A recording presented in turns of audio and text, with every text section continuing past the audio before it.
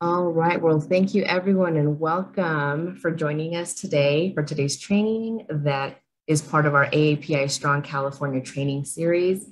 My name is Elizabeth Merced, the program manager for the AAPI Strong California program at the California Asian Pacific Chamber of Commerce. And I will be moderating this live training today with our partners, IMPACT Foundry, the Sacramento MBDA COVID-19 Specialty Center, and JSR Strategies. We bring you, it's your turn to speak, crisis communications for small businesses. As we know, the past 2 years have been quite challenging for the nation as a whole, with our small business owners being hit the hardest, but we are determined to and committed to continuing our work and our efforts to help pivot our small businesses. This crisis communications training will focus on equipping small business owners with the necessary tools to communicate effectively during media interviews. And by the end of today's session, we're hoping that you'll leave with the knowledge to manage crisis communications, handle tough questions, speak in clear sound bites, and appear more confident on camera. Joining us today to facilitate the training is Jessica Rhodes, the CEO and founder of JSR Strategies, and she heads a brilliant core team of senior level marketing and communication experts. And with an MBA in nonprofit management and marketing and experience from her former position as the director of strategy at Threefold, she is a master strategist, absorbing dreams and capabilities and transforming them into implementable plans. And if you are joining us for the first time, AAPI Strong California is part of the national AAPI Strong movement, led by our longtime friend and partner, National ACE. Together, our goal is to connect AAPI small businesses and their owners throughout the United States with resources to combat discrimination and find solutions together. These solutions have taken the form of these trainings and roundtable series that we've hosted since the beginning of the year. If you'd like to learn more, you can visit calasiancc.org/AAPI Strong California, which will be shared in the chat for you. And before we dive any further, I have a few housekeeping notes. Today's session is being recorded and it will be distributed for viewing post-conference. If you have any questions, please use the Q&A below in your Zoom toolbar. If you have any technical questions, please reach out to me directly via the chat function. And if you have any follow-up questions, please contact me at emerced@calasiancc.org. If you'd like to have your video on, we welcome that. Please stay muted throughout the presentation. And towards the end, we'll have, a Q&A or, a community conversation if there's anything that stood out to you during the presentation. And now we have a special message from our sponsors. So let me prompt that for you.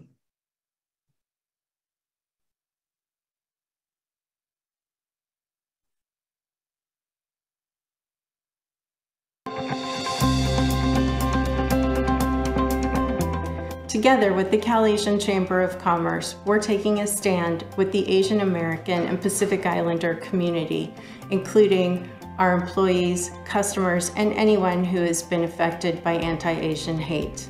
The violence against the AAPI community serves as an urgent reminder that we need to dismantle systemic racism and confront explicit and implicit bias that prevents us from creating a truly equitable world. As we push for progress, Verizon has committed $10 million to accelerate social justice across the AAPI community and joins as a proud sponsor of the AAPI Strong California program. At PG&E, we have a very long history and a valued partnership with the Cal Asian Chamber. Our mission is to support people, the planet, and the prosperity of California customers and communities. The AAPI Strong California Project's leadership and its focus on anti-bias, anti-harassment, and violence prevention work for AAPI businesses is a model program in California. We look forward to continue our long historic partnership and supporting our AAPI Strong California project. Supporting AAPI small businesses is one of our core focus because we understand their role in helping local communities thrive. Unfortunately, they have been hit especially hard during the pandemic due to the rise in anti-Asian hate and violence. As a sponsor of the Cal-Asian Chamber of Commerce AAPI Strong California program, this project will provide the tools they need to speak up, protect themselves, combat bias, harassment, and violence. So as we emerge from this pandemic together, we will emerge AAPI strong.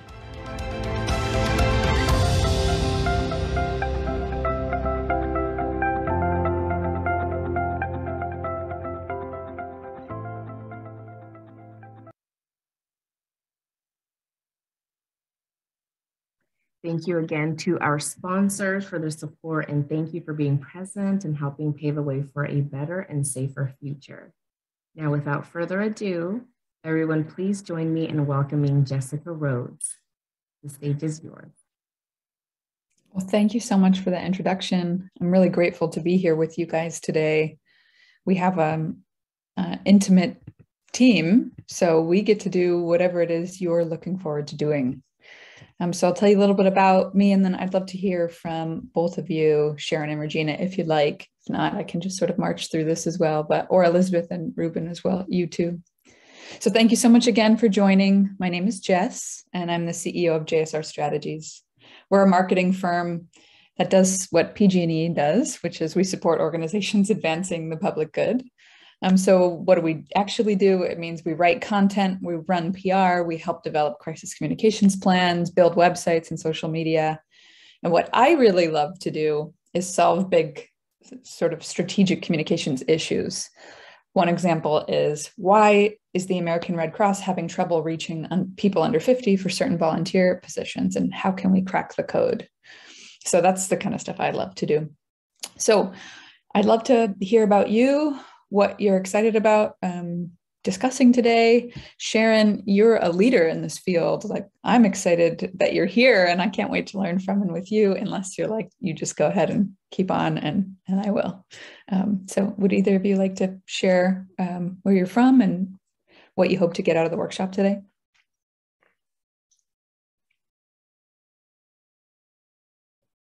And if not, I'll just keep going. Okay, you can jump in anytime, or also via the chat. I'd love to know more about, what you're interested in. So today we're going to go through 4 things: managing crisis communication, handling tough questions, appearing on camera, and speaking in sound bites.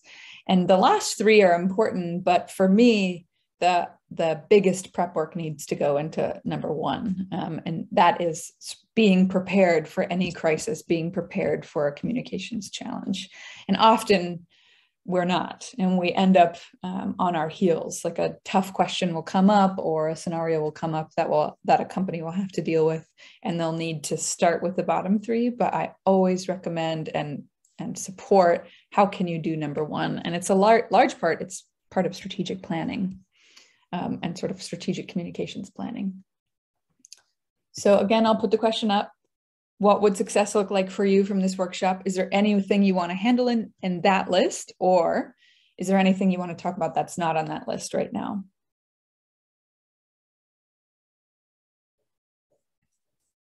I love, Regina, your burnt skillet. I wonder if that's your business. It sounds like cooking of some kind. I'm interested. Cool. Okay, well, we'll just keep trucking along, and please comment if you have something or a question. So this is the work that we do at JSR. We only do work with clients that support and positively impact the social determinants of health. So we do a lot of work with values-based organizations. We want to help folks get access to education and quality education. We want to make sure people have access to healthcare and high-quality healthcare. We want to make sure your neighborhood and built environment is secure, social and community support exists, and that there's economic stability. So these are the companies we work with. And I share that with you because when crises happen, business gets personal. So I'm sharing our direction with you because the core of our crisis communications plan would be our values. What do we value, and who do we serve, and how will that relate to the crisis communication team that I choose, the spokesperson I need, the frequency and quickness with which I respond. And so our values boiled down really are integrity, quality, improvement, and relationships. And I share these with you because every company with really a strategic plan or values network has their list of values, and each of those shift the way we respond. How do your values help lift others up through empathy or clarity or service? So I put a little bit more about our values here, which you can read if you'd like. But I wanted you to see it because we have background so that you can, if you wanted to, participate and share how these values might change who I'd want on my team. Or do these values communicate that I would respond right away, that how I'd respond? So that might be a little bit too complex, but I wanted you to see for us, we tie in what we do in our values, really our mission, vision, values, into the whole core foundation of the plan. So yeah, if you have any comments or chats about how this would change how I'd present to the media or present in a crisis, then let me know. Okay, this is the biggest, most important thing. A crisis communications plan, which I'm sure you're both aware of, but I'll reiterate. A crisis communication plan is a set of guidelines you will use to prepare for an emergency or an unexpected event. So it goes over things like, who is your crisis response team? What steps do you take when a crisis first emerges? Which platforms do you share communications with? What are your core messages? What are your messages about this crisis? And how frequently do you distribute messages across platforms? It's also, I think, should have a section about how to communicate with internal and external stakeholders. Meaning, if there's a crisis externally and you as the communications person recognizes that, prepare a statement, speak to the CEO, and have a whole plan.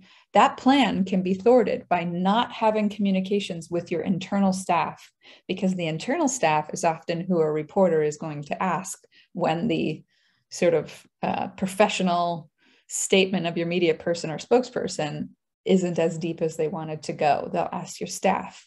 And so I think it is essential to incorporate the types of crises you want to talk with your internal staff on and send them an update so they're communicating externally as well. Because most of us have procedures that say you should not communicate with the media, but often they do anyway. So you want to build a crisis communications plan to ensure information reaches employees, leadership, if you have a board, your partners, the general public, and the media as it's appropriate. The plan is built around a quick release of information and consistent messages. So all of this will change depending on the severity of the crisis, but we'll talk a little bit more about it as we go. Let me know if you have questions. Okay, so here's how I break down a crisis communications plan. As a strategist, I always prioritize building the strategy first. You could build your team before you build your strategy, and your team could come up with your strategy. So these are not necessarily sequential, but they are to me as a strategist. So create a communications plan and understand your potential crisis points. And so for me, this includes an escalation framework, which is a way to identify how serious the crisis is and what actions need to be taken from that crisis. The next step is a crisis management process. And I like to brainstorm scenarios, although I don't necessarily write them down in any sort of public document. That's just a side note. I just like to brainstorm the theoretical crises that could happen. And am I ready to respond to any of them? And the last is understanding your relevant communications platforms. How do you get messages out now? Does only the intern have access to your social media account? Are you listening in the community? If something were to happen, do you have connections with those immediate access points? So you could get something up on the website, get something out externally. The second phase is building your crisis communications team. Again, this is important because even if you hold all the keys to the castle and you're the strongest person to respond to a crisis, if your team does not know there's a huge disconnect. There's a quote, and I'm going to get it wrong, but it's something like the space between a lack of communication creates a space, and that space is a wonderful place for fear to grow.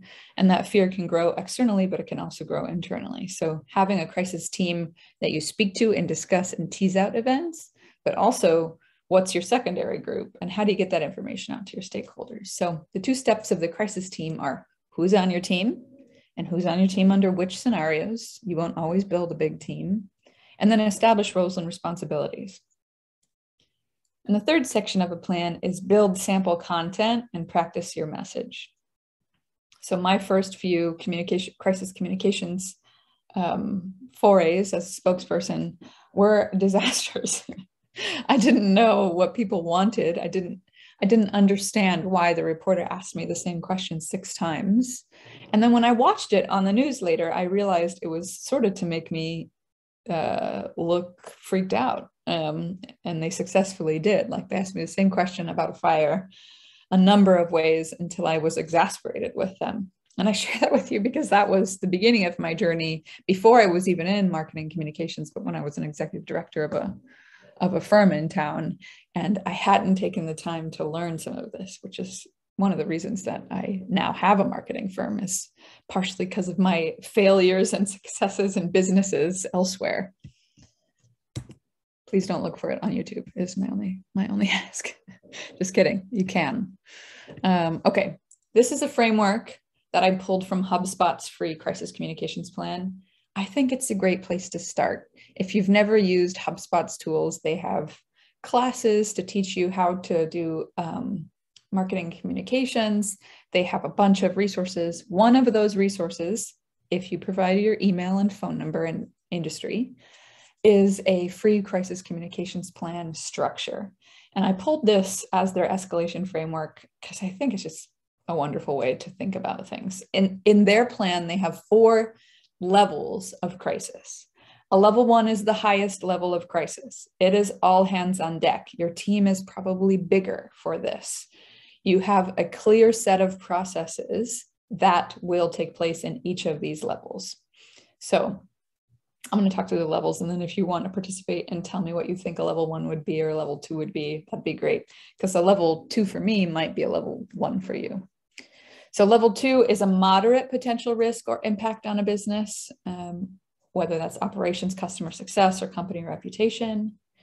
Level 3 is something that's unlikely to pose a long-term risk or impact business operations, customer success, or reputation, but you should still be on the same page. You don't want to be caught up in not being united. And then level 4 is where most mini crises fall, which are slightly bigger versions of day-to-day issues.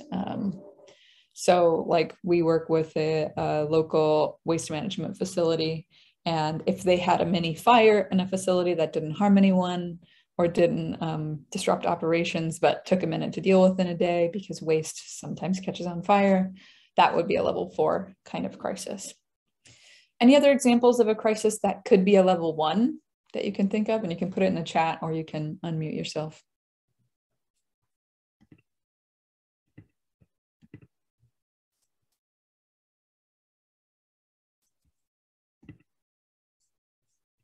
Okay, so one crisis group that we were on was the COVID response incident command team for Southeast Alaska. I don't know if any of your businesses brought you to an incident command team in that time, because COVID taught us a lot about flexibility and how we respond in crisis. And a lot of what we learned about COVID, we were learning as we went.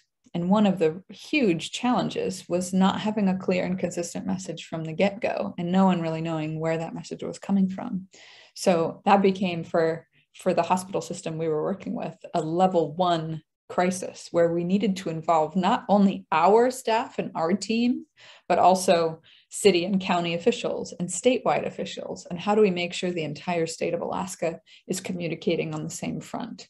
So, and I believe those incident command meetings still take place, although we have no need to be in them anymore. They're more medical community.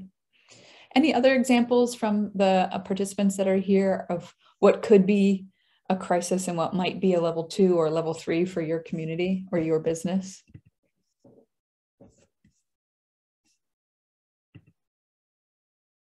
Okay. Tough crowd.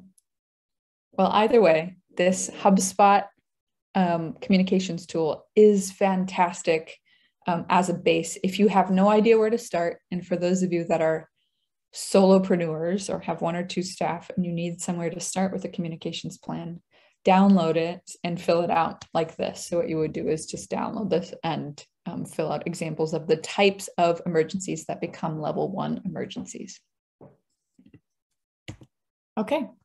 The next step after you develop your escalation framework, because this right here, so I'll go back to this.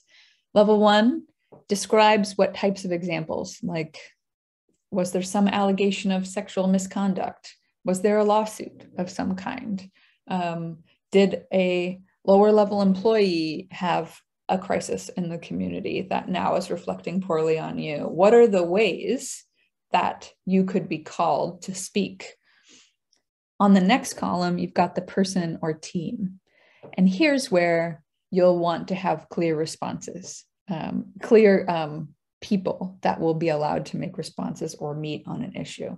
So an HR issue, I would use your HR team and or attorneys to respond, but typically they have a similar response every time, which is, it is our company's policy and procedure to not comment on ongoing human resource communication or affairs. That said, there are always nuances. For example, if someone is let go due to allegations of sexual misconduct and is in a legal scenario, you'll want to work with your attorneys in order to make that work known.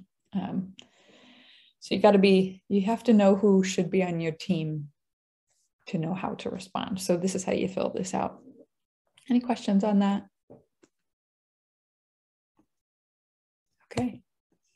All right. Well, the next is create a crisis process. So from the moment you hear something is going to go wrong or something is out in the news, what are the steps you take? What is the step of alert? Who are you calling? And who is deeming the severity of that crisis? Like, is it a level 2 to your staff, but to you it's a level 4? Like, who gets to make the call? So somebody calls you if you're that lead team member.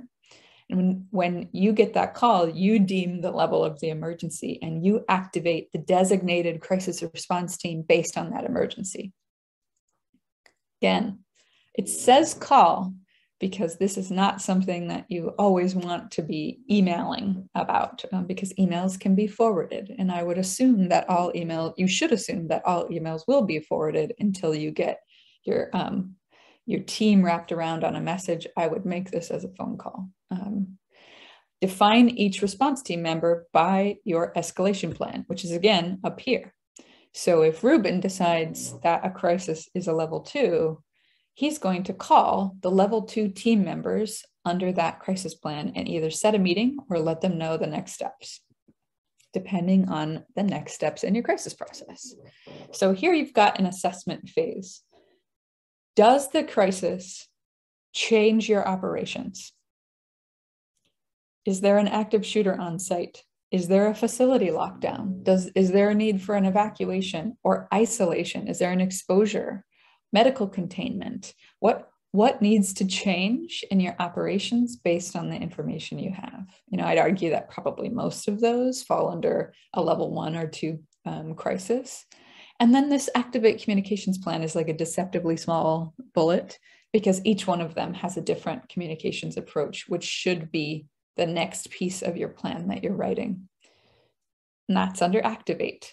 What is the way you're launching your plan? In each of these 4 levels of crises, how do your communications work? Where do you post? What's the message? How do you respond?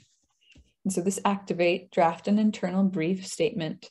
And I would argue to do this even prior to that first meeting. So whoever gets the call about the crisis and deems the crisis a level 2 and makes those first calls, that's immediately when I would put together a who, what, when, where, why, factual information, what we don't know, and a draft quote from whoever the spokesperson is or leadership on the team in relation to the crisis itself. Then I would put an honest assessment of a timeline and when an update will be forthcoming, because it is okay to have an update that says we are looking into this, then goes into your values. We are looking into this. It is the most important value of our company to make sure our customers and staff are safe and protected. We will reach back out at this time with more information. That way, if someone calls you for a quote, you know exactly how to respond to showcase that you're experiencing the urgency, that you're working to get them the information that they need, and that you're collaborative. Any questions on this? That's quite a lot in one slide. Okay. So in the chat, if you're willing, what are some examples of a crisis that could occur within an organization? Or, you could, asking for a friend, you could say things that might come up you're worried about, or things you might want to prepare for. And if this is hard to think through, I'll give you a list of types of crises that you could deal with.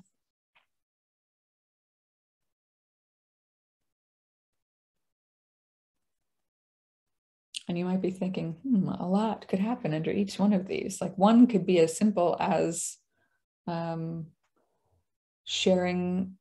It could be as simple as making someone unhappy on Yelp because of an actual mishap, or providing food to a food someone's allergic to them, even though you said it wasn't, and them getting sick. Like we're getting rapidly more higher escalation.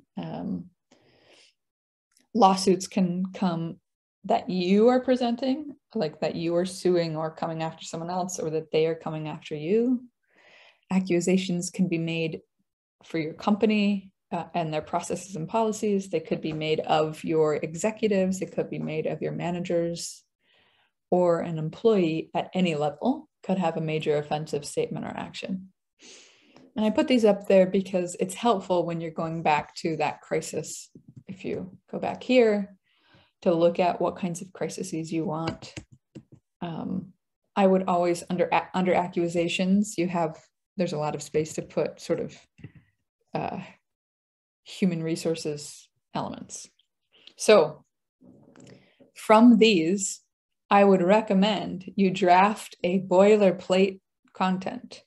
So you will not use it every time, but a lot of crisis teams end up wordsmithing excessively. So it's nice to have things like I was saying, something like, let's say someone has been accused of sexual harassment at your facility. So saying something like, at our company, at your company, the name of it, we believe that, and then you include a value, something like, everyone should be treated with respect. We stand with anyone who has had the courage to speak out if those values have not been honored. We're working to create a safe and inclusive workspace. We are swiftly reviewing these claims.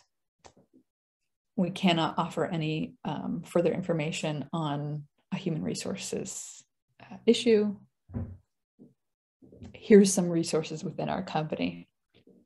And that internal message, maybe that's an internal message. So you're telling your employees, if you want to come out and tell us more, if this person has sexually harassed you, without naming them, without dealing with passing this completely through all of your HR people and your attorneys, but allowing more people to come forward. Externally, your message might be a little bit different, but you can see how I'm even talking through this, I'm pausing because every word is so important, and all of the potentials deserve really thoughtfully written out examples that align with the values of your company.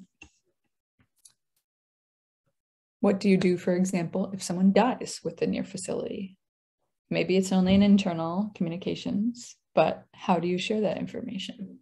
What happens if you lose a CEO? or your CEO unexpectedly resigns. I recommend you think through some of these and draft sort of boilerplate language and have your general counsel and human resources team look at it. Now, it's gentle because you don't want to show the CEO you're working on their unexpected death and loss and removal, but it is smart to have a plan ready so that you can focus on practicing your questions and answers for that plan instead of working hard just to get the facts into a paragraph. Oh, there's some chats. What's going on in the chat, team? I can't see it anymore because I'm presenting. So Ruben or Liz, oh, there it is. Oh, Sharon. Yeah, so we have 2 questions that just came in. One's from Sharon. And the question is, what's an example of poor crisis management you've seen recently outside of your own firm? And can you critique a real life example, such as Facebook? Well, I love the tee up of the example. I'm going to think about that one for a second. And then the other question was, how has crisis communications changed with the fast pace of social media or disinformation? This is a huge question. So that I think is constantly evolving. Some ways social media has made it easier to connect with reporters. So it's easier to develop relationships and maintain them on a broader scale for a company. So where you used to just know the 2 reporters that you'd interact with on your local beat or your local chamber, now you can interact with lots of them. So that's a really different interactive world, which has been really exciting to be able to say, like, I see you're publishing a story, or I'd like you to see if you could retract this section. That won't always happen, but that's been a positive on the business owner side. Social media is a strange place for commentary of any kind. So you can't expect, social media is not the place where you put a post out and people are generally positive, whether that's about vaccinations or your COVID protocol or any crisis. It's a challenge. But a lot of companies use their social media as a tool to showcase their transparency and closeness with the community. So I would say writing your social media into your crisis communications plan is essential if it is part of your strategic plan that you use these channels. If it is not, and I'd say there's an element of you cannot control messages in every way. We use a listening software called Critical Mention. It's one of many listening softwares, but it listens on radio, TV, newsprint, and social media on public accounts, which is, again, a limitation for any negative or positive sentiment or neutral sentiment about what's going on. It's really smart to be monitoring that and using that kind of listening software, which is fantastic and quick, in order to keep developing your responses. So if you have a general blanket response and you see that the community is reacting poorly to that, how can you modify the questions and answers or modify the frequency of your communication based on that sort of rapid real-time disinformation and engagement? And there are some crises that are bad and that the correct directive is apologizing and committing to take future action and then letting that time blow over in the community. And sometimes you can't avoid that. Now, it's interesting you put, what is an example of poor crisis management I've seen outside of my own firm? I appreciate that, Sharon.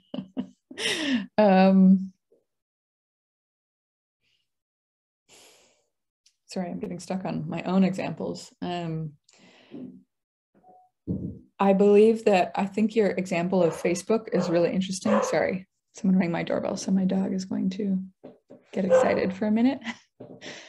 Facebook's leaking of the information that Instagram is targeting youth in a certain way, to me, shows a disconnect with their external facing strategic plan and values and their internal facing strategic plan and values.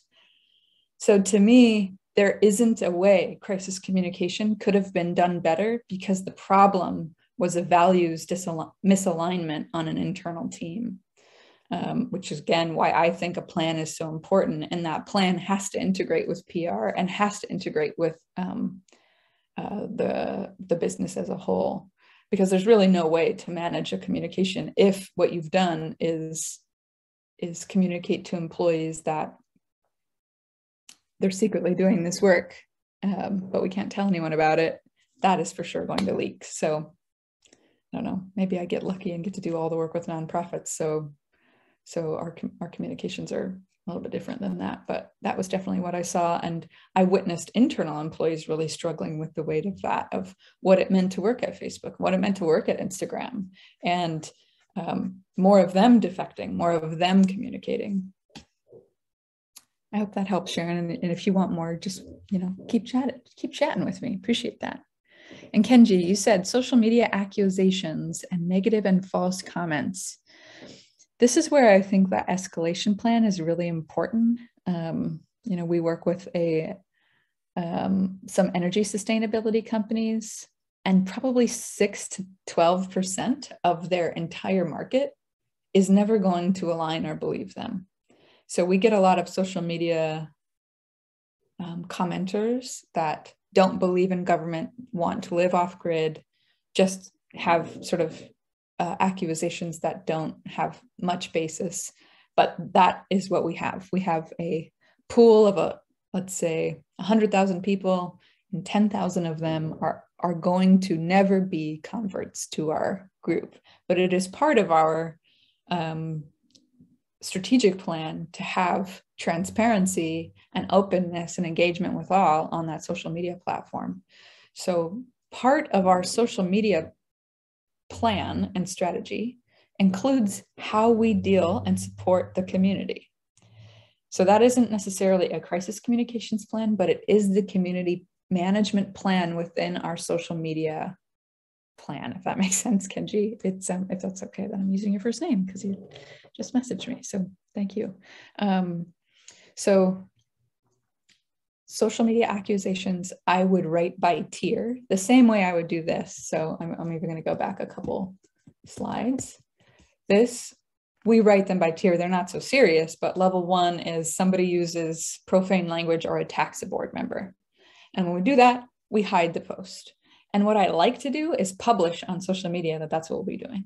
Level 2 is someone makes misinformation in a way that's really damaging to us that we need to comment to. And then I pre-write comments, although when I'm not trying, you have to be gentle and careful. That is the comment rational?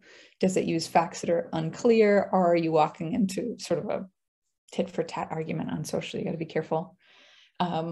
Level 3 is someone asked a question. How do you respond? Level 4. Yeah, maybe that would be a level 4. I don't know if that helps with that social media accusation question. Sharon, great question. How do you communicate a disconnect? Oh yeah, no problem. How do you communicate the disconnect with a board or CEO? At what point would you walk away from the account, or do you? That is such a big, important question that I think we should, sort of ask ourselves about life. So I really love that, Sharon. Thank you for adding that, and I'll read that in a second, May. But for us, I have to go back to this: integrity, quality, improvement, relationships. I understand that every client I have isn't the best, and we're not the best. We're improving. We're always trying to be better. Does the issue continue to support this realistic strategic plan goal that I have, which is to use my company to advance the positive impacts of or to reduce the impacts of social determinants of health? So giving access to more BIPOC individuals, access to education, healthcare, et cetera, or bridging the socioeconomic gap to close the gap so that people have more access to, again, education, healthcare, economic stability, improving our world and community. If the crisis they have done does not conflict with the mission that they have done here, I might continue to do the work, even if the problem has been an internal problem. So if, let's say, this is so hypothetical, but let's say a company we worked for had the same problem that I just talked about with Facebook, where their internal HR processes were different than their external, and I had to present from the external side. The best thing I can do, as long as I believe this company that is not Facebook is still contributing to the healthcare and quality and equity, and that the crisis doesn't fundamentally negate that. For example, like Volkswagen's crisis with Dieselgate was a fundamental problem that within that crisis communications and subsequent lawsuit, they've turned into a fantastic or a more fantastic community benefit program through Electrify America. Like, so within crisis, there is opportunity for immense growth. So this is kind of an exciting moment. But if that alignment wasn't there, then yeah, I think I would walk away. I think I would walk away from the account, and I'd probably endeavor to write that into the scope of work or agreement. Like, here are the cases where we're not going to meet you, and here's the cases where you can't meet us. And so here's your 30 days, if that's helpful. Okay, May. Recently, we had a death take place at an event that involved several organizations. The person who passed was a participant, but we were taken off guard when the incident occurred. I'm so sorry that happened. That's really hard. For smaller organizations like us, and in the absence of any clear protocols or process for response, where should we look for some sample protocols? Our HR department is limited. That's a really great question. This, at the bottom here of this slide, it says HubSpot's free crisis communication plan. They are not the only one, but they also have like short video classes that your team can use.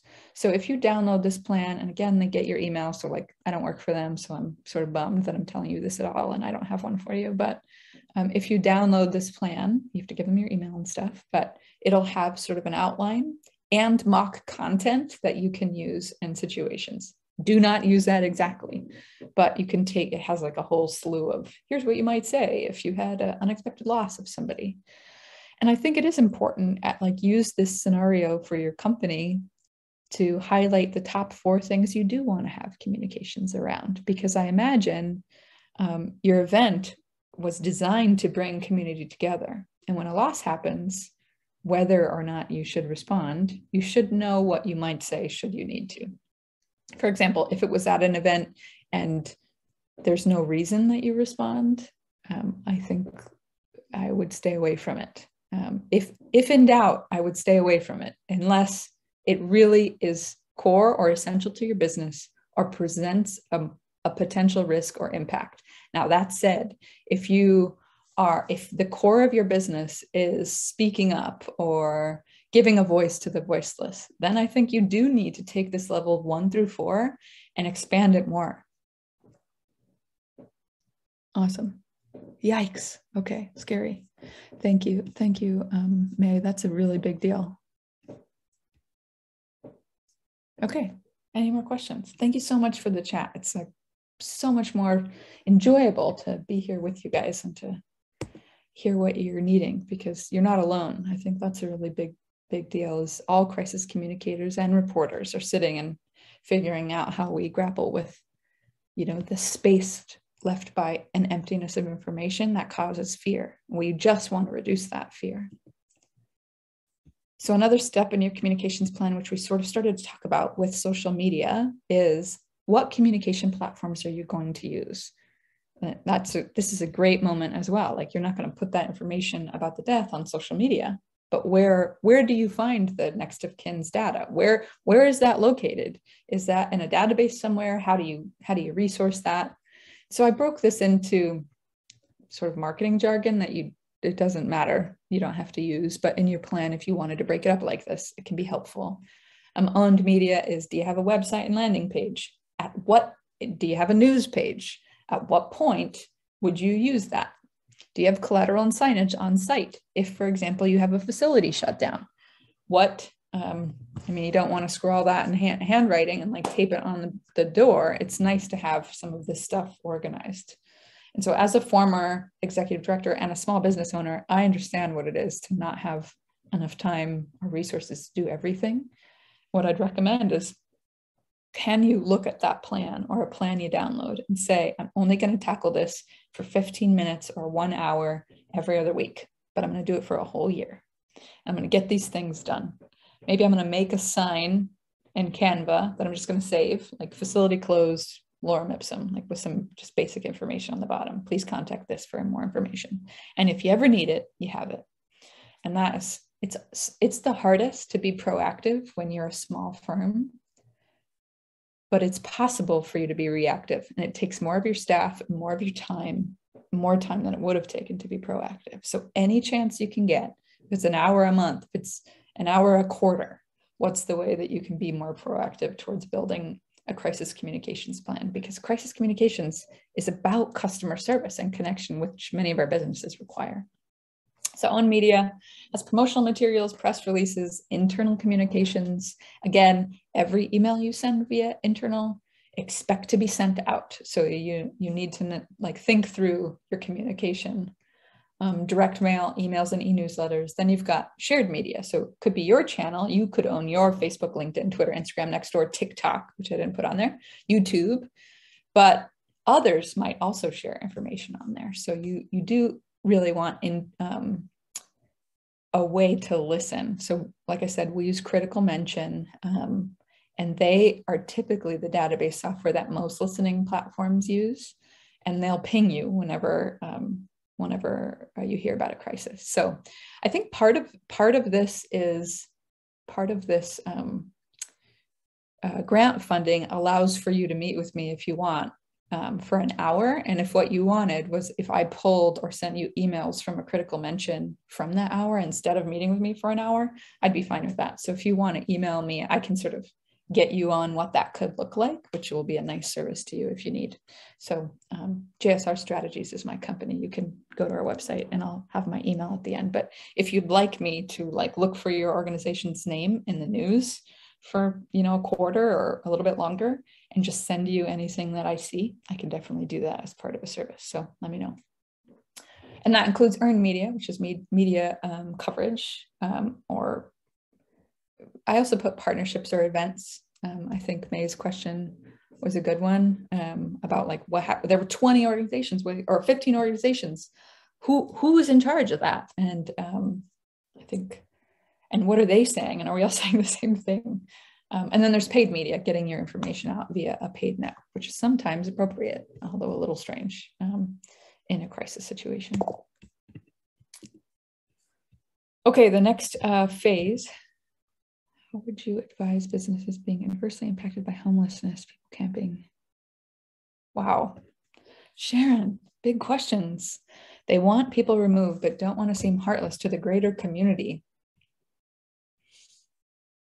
I think it would depend. My answer would depend. Am I the business? Am I the PBID or the bid that's managing that area? Am I a nonprofit supporting ways to get people homed or homeless rights? Because each of those groups have a different crisis communications plan and a different strategy. Your question is a fantastically philosophical one that I think deserves to be answered, but I might not be able to answer directly. I guess what I'll say is, if the business's plan, let's imagine small businesses, people are feeling maybe afraid to come in because of folks outside, or maybe there's people experiencing crises outside, like mental or emotional crisis, but you still want folks to come into your small business or your church. How do you deal with that?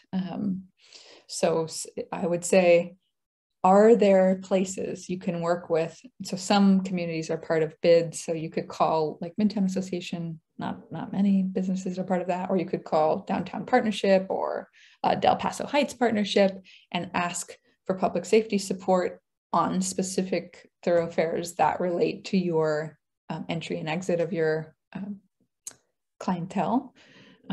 And if you don't have access to that, that sort of puts you in a more interesting position. I would chronically work on, or I would prioritize work on how to make the situation safe and healthy and as equitable as possible before I would make an external statement unless that statement was to support some legislation or policy advancement. And then I'd think really carefully about where that statement was going, because you're right. It's just, you don't want, mostly if you're a small business owner, you don't want your name to be associated with homelessness or the fight, against or for homelessness. You don't want that.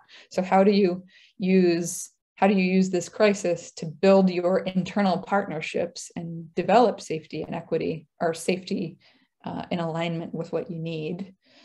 And I know not everyone has that. Like, a lot of folks are left outside of networks like that and have to rely on police activity, which is a strange reality. And that's like a next level operations task that I think I would pull in my ops team. And if I had someone from the police force that I could talk to about the importance of my business, if it is a church in the region, like how essential that is as a community center, how we need youth to be able to come in and stay off the streets, or whatever the church does. Churches have been, I grew up in Mississippi, so churches were the beacons of community safety. So that would be my first step before I made an external statement. I hope that helps. So develop your incident response team. Who is your first line of defense? Who's on your core team? Your core team has to be people with connections, understanding, and confidential access to information. Thank you. This is essential because you have to respond quickly. So is your internal core team so small enough to get that first message out, which is an incident has occurred at this time, at this place, and has resulted in a closure of this facility. We will get back to you with more information as it comes. And then your next core team is bigger, because you don't want 10 people on your core team asking questions of, well, why was the door open? And what do you mean someone walked in? And because you don't have time to go into that level of question when the response is needed immediately, but you do need to go in those questions. So it's almost like I would build a core team of 3 and then a bigger core team that you needed, with including attorney, including HR. That way you could explain to people or places or groups why a scenario happened. And from their question, you make a question bullet, because you better expect that a reporter is also going to ask you that same question if they did. So I would use your core team's questions to build out your talking points. I'd always designate one crisis management lead person. And this person should be able to take, don't expect them to always work a full-time job and be on call for all crisis 24/7. That is a hard reality. So having flexibility and mental health breaks for that person is essential as well. But they would direct and coordinate all aspects of an organization's response, including messages and media. Be ready to if someone is doing this for you and it is a 24/7 work for a few days, make sure they get food. Make sure the executive assistant on your team gives them access to stuff. And I only say this because our team has run this before. Make sure you care for those people, because you need them to be the most calm and most grounded out of anyone out of your team. And they might not need you to feed them, but we're pretty nurturing like that. Everyone needs to bring me snacks constantly. That's just what you got to know if you work with me. Great. And then you can have someone that is a designated spokesperson that's different from your designated crisis management lead. I'm more of a lead than a spokesperson. I tend to stammer a little. I tend to and that makes me sound like a non-competent spokesperson. But I can be I can support the spokesperson really clearly. And so you might in your company know, you might be one and the same, or you might know you're the speaker, because what you like to do is sit back and wait, and you don't feel the need to fill the hole. And I do. So I know that I can be a crisis management lead, but a spokesperson is not generally my bag of tricks.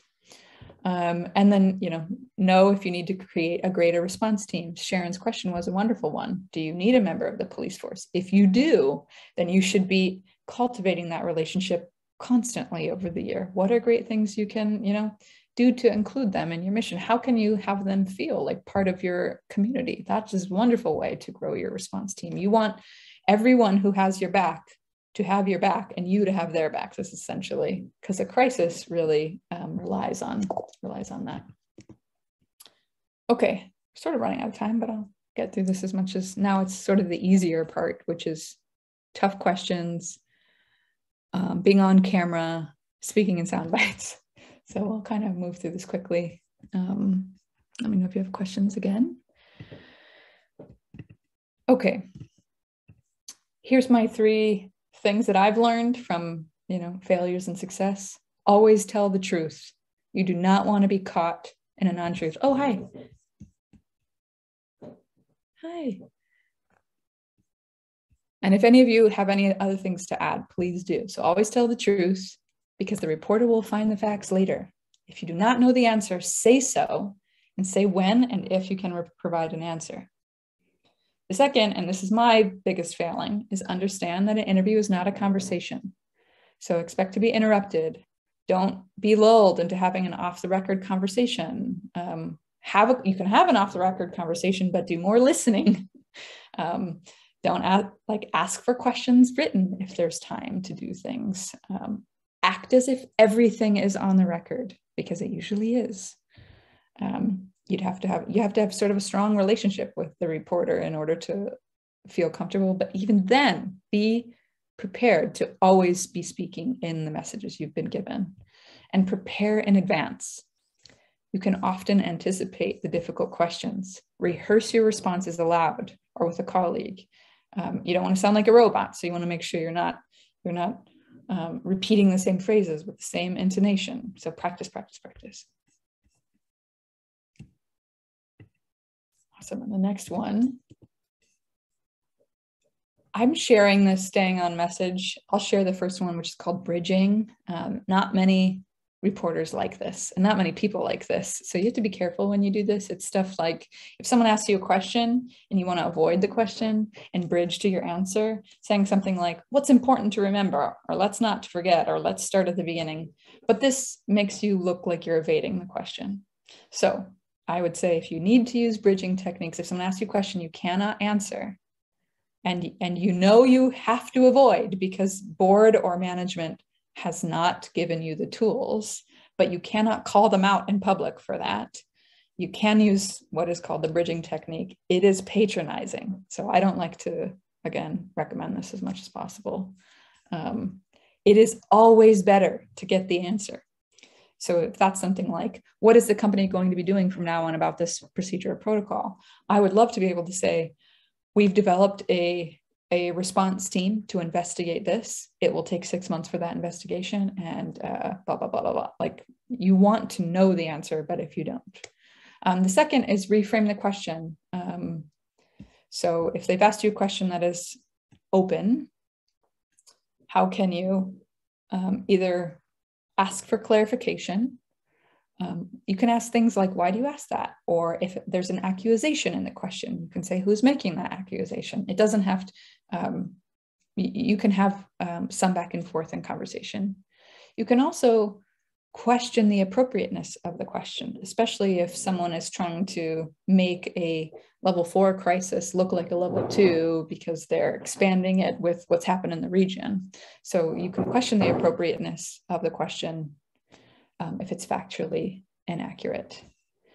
I think you need to be ready to decline to answer, because as our crisis spokespeople, we're not always the people in the boardroom, and we get influence and impact from them, and we don't always know the answers. So I cannot answer right now, but I'll do my best to find out more information for you. You can answer the question partially, but be prepared for that. And be prepared to say the question covers old ground if you've already answered it and they're just asking it again and again in order to get you to respond a little differently. This house, I took this picture from somewhere and I have it, and I have the source in my notes, but not on this PDF. So I'll get that to you if you publish this, so that I'm not taking any photos from people. But this is a core message house. And it basically says, do you know the fact, like what are you going to say when it comes to a crisis response? Because really you don't want to say more than the facts that you know, and you want those to be as short as possible or as concise as possible. And so I have on the right, you can see it's the umbrella statement at the top, core message 1, 2, and 3, and then whatever evidence, proof points, or support. I love using this tool because usually when a crisis happens, if you've got 3 people at the table, that's your incident response team. Some of them have feelings and prejudgments about the question in general. Like, I can't believe they're asking that. Like, don't they know we've been serving this community for 45 years? And the serving the community for 45 years, that like frame makes them sound frantic and not really address the crisis that's now. But under the evidence and proof points, we can say, we've been here for 45 years, serving the community in this way. Any misstep is essential and important to recover from, blah, blah, blah, blah, blah. So having an umbrella statement like, we can't respond to human resources requests. You have core message one, you can rephrase it in a separate way if you want, and then you can say evidence. It is our policy and procedure. Sorry, my dog is again excited, dancing around, you can probably hear. Provide evidence for each of those things. Or let's say there was a fire. A fire occurred at this time in this place, and the facility was shut down for this many hours. What are the evidence, proof points, and support for that? So that's a message house. Have any of you guys worked with that before? Work with a structure like this? Cool. It's really helpful because it makes you see like, oh gosh, I'm trying to answer two things at once here. The core message here is this. The second message is this. Try not to have more than 3 umbrella statements for any crisis. Like that just is a lot. And then the last is to brainstorm questions. So put yourself in the mind of the reporter or your most important customer. What is your most important customer going to say? And then what is your biggest naysayer going to say? What are they going to ask? Which questions do you want to answer? Because some of them you don't want to go into. And then practice. Does your house answer those questions, or do you need a second umbrella statement? Am I running out of time, Elizabeth? We're at 2:03.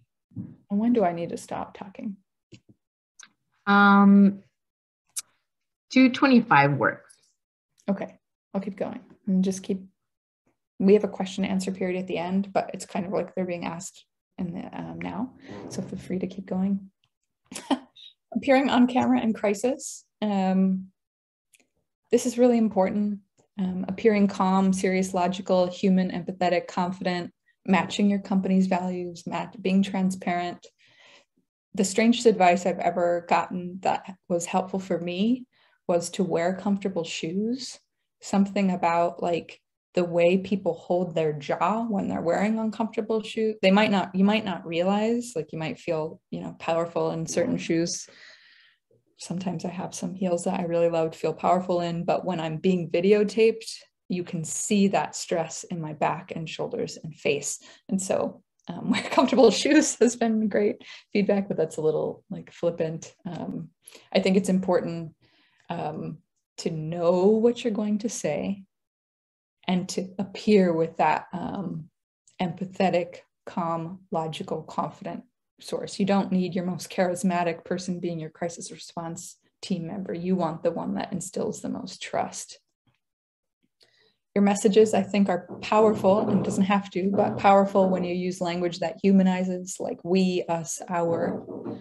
It's powerful to be repetitive and clear. Like we said, space invites people to ask more questions or get nervous you don't have the answers.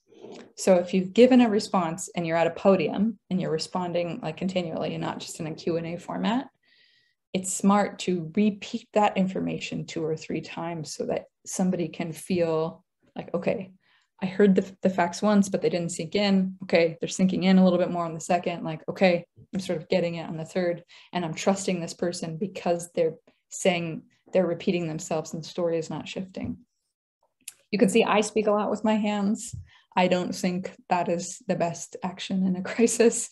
You want to stay subdued, again, confident, calm, logical. If I was a spokesperson, I'd probably have to like put my thumbs in my hands because otherwise I would probably make people uncomfortable. Again, why I'm not the spokesperson. Sound bites, how to speak in sound bites. What is a sound bite? So for those of you who are smaller businesses who might not think about this, a sound bite is what a reporter takes and puts on the TV or in the print piece or in the newscast. And so it's their job to make a story interesting and understandable and provide a perspective from your quote, they didn't already find. So a lot of your like practice statements will be things they've already written. They don't need to repeat, like, we've been in business 45 years and blah, blah, blah. They don't want that quote from you. And there's, when I started doing this, I looked through a lot of mentors and resources. I have my MBA in marketing and nonprofit management. So we had classes on this, but there's this fantastic YouTube clip of a guy that I can find for you as well. If you're interested, send me an email, where he says, all reporters in every language are looking for speech patterns. They're either analogies, they're bold action words, they're cliches, or humor, or pop culture references, rhetorical questions, absolutes, or examples, specific examples. And I bring this up because look back at your house and choose which ones you want. And like, humor is not appropriate in every situation, in many situations revolving around crisis. But are there bold action words like, this crisis we take extremely seriously, and any accusation will be acted on immediately? Those are the types of quotes that will be pulled into a soundbite. So from your talking house, what I would look at in your responses, choose the one or two you hope get repeated in the news, and make those the ones with the bold action words or specific examples, because they want to show personality of your company and you, and perspective that they can't get by writing it themselves. So you can kind of guess which quote they're going to use from you if you use your talking house messages and look at them from this lens. And then I'd say keep it short and simple, and you have to remember it. So if you're a memorizer, it's 15, 30, or 45-second bites. Longer than that, it's just wild. And imagine they're not going to pull all of that. They'll pull whatever they want from it, but having it in memory is helpful. Okay, and then I have this conduct a post-crisis analysis. I think this is important, and this is what May was talking about. The post-crisis analysis would be something like, did we respond quickly enough? Did we address basic needs? Were we human, and did we provide care? Did we show empathy for people impacted by the crisis? Did we live our values? Were we honest? And this is such a big challenge for sort of empathetic people. We want to give the facts, but then we want to say, but I'm sure it'll be okay, and we'll do everything I can and it'll get better. But the reality is there are points in crisis where you cannot provide that. That's a feel better statement. That's not an honest statement. So how can you stick with the honest statement and allow that empathy to come out in the presence that you give and the quickness with which you respond? And humble. Were you humble? Did we accept our own mistake, or did we let it just boil out around us? And do we want to be humble? I mean, I guess that's a good question as well. So thank you so much for your time today. You have freedom to either schedule an hour with me, or I can put you on my critical mention as an alternative. I have this URL 143jsr-strategies.com, which is like where you can schedule something with me, or that's my email, which you're welcome to reach out. And I know we have a Q&A as well, but I just want to acknowledge each of you. It's a gift that you've spent this time today to sort of grow your business. That's such an amazing thing. It's a real gift that you did it with us. So I think, Elizabeth, do you want me to show the last slides, or do you have them? No, we're good. Thank you so much, Jessica, for your valuable insight and your knowledge, expertise. We appreciate your time with us. If anyone has any questions, now would be a great time. You can show your face. We encourage you to, let us see your beautiful face. And yeah, ask any questions. We have, some time, or, we can indulge in a conversation in the meantime. So Sharon, did you have any questions? I just wanted to say thank you, Jessica. I was there to listen. So thank you for answering my range of questions. I also enjoyed your website and the case studies that you put up.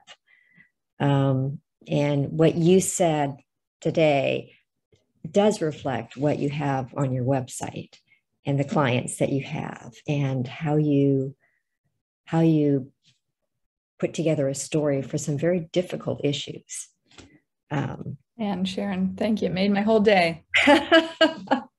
Yeah, I mean, you have to make issues relatable to people. Waste management isn't something that's always easy to humanize. It's not easy to take Volkswagen, which was in a very bad position with the state of California, and come out on this end where you're doing something for the future of energy of California.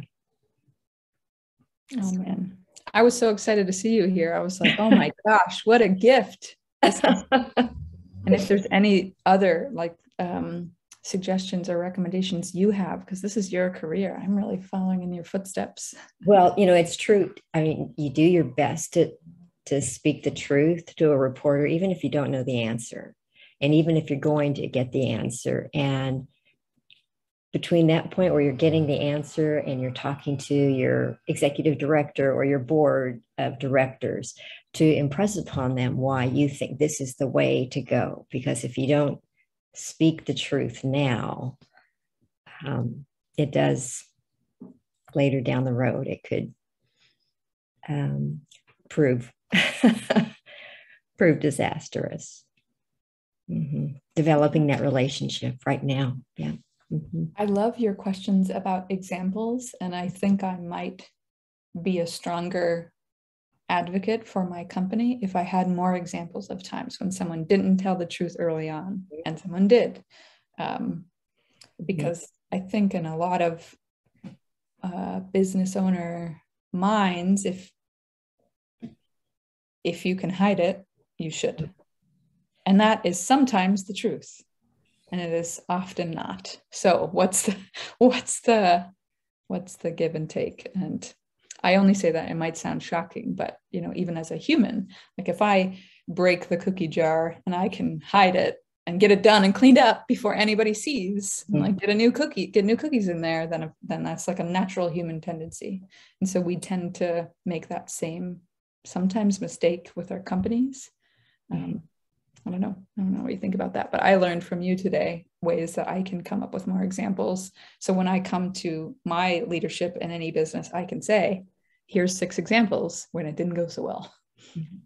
And I do know there's that give and take with reporters. My husband is a reporter, and he'll tell me how he'll give someone a break in how he might write a story because they tried their best to, give a truthful account and didn't try and hide, versus someone who is very obvious in avoiding someone or not. I would just, hiding behind, false narratives. He does give people a benefit of the doubt because they're human too, right?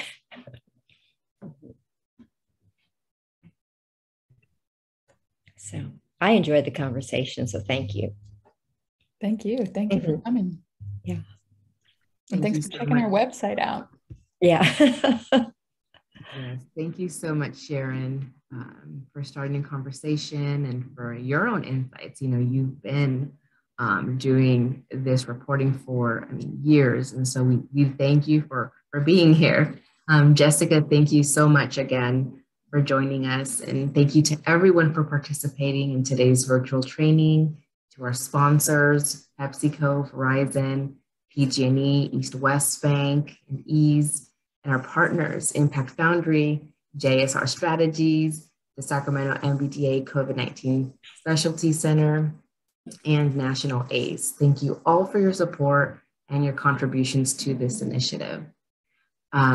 Really quickly, I just want to go through some upcoming event announcements. We have another webinar coming up on Wednesday, June 29th at 1 p.m. You won't want to miss this conversation either, where we'll be taking a look at the AAPI community's resiliency. During this event, we'll discuss stories and testimonies of the AAPI community with our speaker, Jim Tabucci. So tune in, and thank you again for your time, and most of all for your support for our small business owners, AAPI community, and our communities of color, We look forward to seeing you all at our next event. Thank you so much.